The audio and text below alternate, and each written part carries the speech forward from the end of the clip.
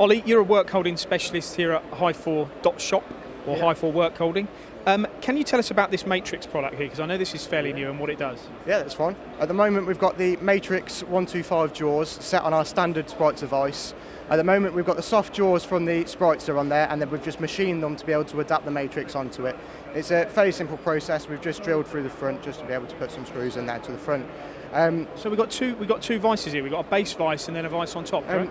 What we've got is, we've got the Spritzer vice, which is a self-centering vice, and then on top we've got the Matrix jaws. So the Matrix itself is the jaws, and then you add the jaws onto your existing vice. Right, so it doesn't matter what vice you've got, you just buy the Matrix jaws and you can use them on any vice. As long as it's a standard vice and it's got a flat, as you can see there, you've got the corner on the angle, so you need to make sure that it's got a flat surface to actually latch onto. So why do I want a Matrix vice? What does this do that others don't?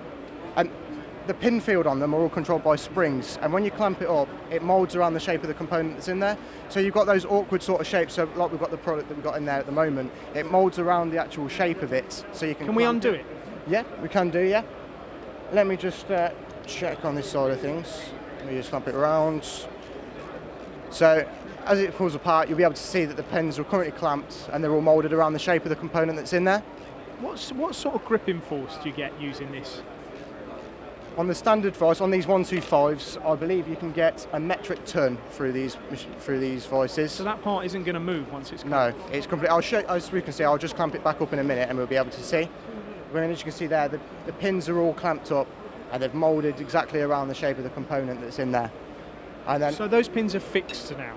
Yes, they're fixed in that position, unless you unclamp it, and I can do that for you right now. And then the springs pop back into position, in place there. What's giving that clamping force? Once it's in position, what's clamping it? Because often you have your pneumatics or your hydraulics. What mechanism is doing the clamping?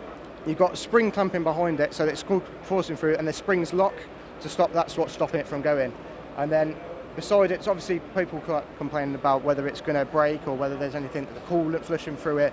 But you've got your air lines that you've got on the sides, and we just pop it through there, that you can pump air as a barrier for it. So as the coolant and the swarf's flying off it, it pushes the air against and trying to diverts it away from the pin field itself. It's a bit like a purge as well, so you're getting rid of any contaminants in the working area at the same time. To flush it away, yeah, which works out well thought out. Yeah, they've thought about everything from it. It's quality German-made jaws that are... Let's put it back in. Let's put this casting back in. That's fine. Let me just unclamp this one as well, so we can do the full scale. So it's going to pop in there, and then as the jaws close, they're going to mould into the shape of it.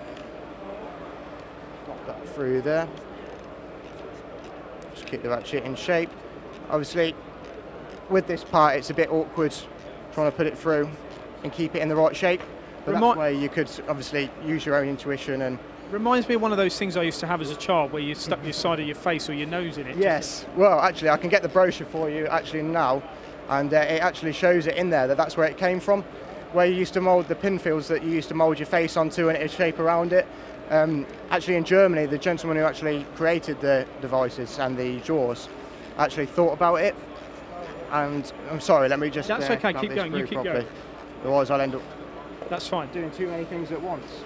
We don't need to see that picture in the brochure. I'm sure our viewers will get what we're sort of angling at. But it is a very unique product, this is. I can see this being a big seller for you, but you do have to be doing and looking to do sort of irregular shaped parts. Yes. I mean, it's aimed more towards pre-production and prototyping. But I mean, there are various different industries that it's useful in. Do these pins come in different diameters depending on the if you've got different parts with different cavities and shapes? There are different sizes of pin fields that it can do, different variations, different number of pins, and there's also side supports that you can get for the machines as well. So say if you've got an overhang on the edge of your jaws, that you can clamp it on the side to stop vibrations from going through the part as well. And because you're buying the jaws and adding them to a vice, do they go much wider? You can get the 125, 100, and they go smaller. So we've also got the X-Clamp 40 on display on the other one today. But, there's no reason why or restriction why you couldn't put 2, 3 side by side and use all pins in conjunction with each other. I mean, there are quite a few companies out there that have got multiples like 3, 4 jaws. Because they come in sets, you can buy and add them up and stack them however you like to. So I mean, I have seen one specifically where you've got turbochargers for a car engine that have been padded up with 3 different ones and clamped up to hold them in different shapes. Very novel. Thanks, Ollie. No problem. Thank you very much. Thank you.